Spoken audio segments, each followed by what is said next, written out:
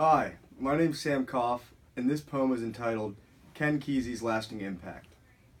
As 1960 rolled around, Ken Kesey let some tests begin.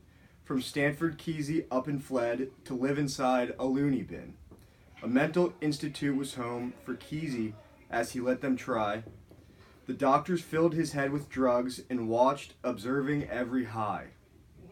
Then after Kesey had volunteered to be tried with the doctor's drugs, he nailed a job working beside the mental health care doctor thugs.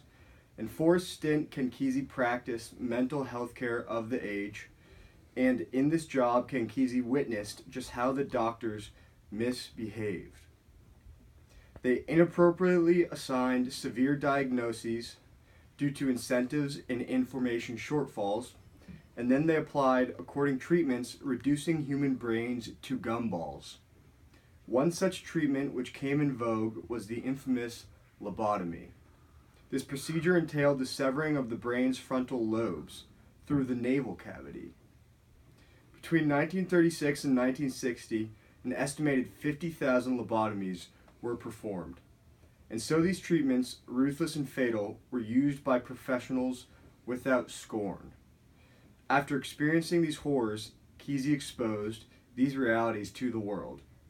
By his novel, One Flew Over the Cuckoo's Nest, the truths of mental institutions were unfurled. Published in 1962, this novel recounted the effects of a mental institution on a number of men, 3 of whom die in their meager efforts to regain their humanity once again.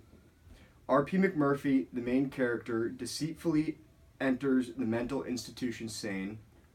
Unfortunately, by the end of the novel, a lobotomy destroys the function of his brain. Billy Bibbit is a patient who kills himself out of inadequate feelings. Similarly, Charles Cheswick is a patient who kills himself out of subhuman feelings. In this novel, Kesey suggests these deaths are the fault of the institution, and so Kesey exposes American mental health care in an effort to provoke justified retribution.